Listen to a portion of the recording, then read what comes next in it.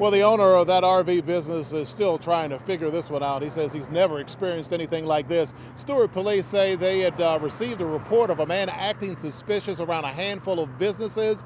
They say it was the beginning of a very long day to try and catch a man on a crime spree. Sir, you've been arrested on 2 charges of kidnapping and a charge of robbery. Chaylin Maryhugh is seen here in the standard issued clothing for inmates in Martin County.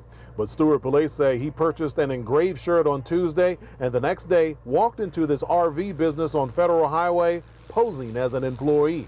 A gentleman came into our store and asked for the keys for a motorhome. He said he was with another one of our stores and he came to pick up a unit. Well, the sales manager felt something wasn't right. He said he needed to call the other store. And at that point, the guy pulled the gun and said, "Just give me the keys." Police say Maryhugh grabbed an employee and pressed the muzzle of the gun against his head and dragged him across the floor. The manager gave up the keys. Police say Maryhugh ran outside and left the scene without the RV. And of course, we brought in K9 and air support, lots of assistance from Martin County Sheriff's Office in an attempt to try to find the suspect. Maryhugh was caught on surveillance cameras a few blocks away, walking towards his SUV. After a 4-hour manhunt, an officer moved in quickly.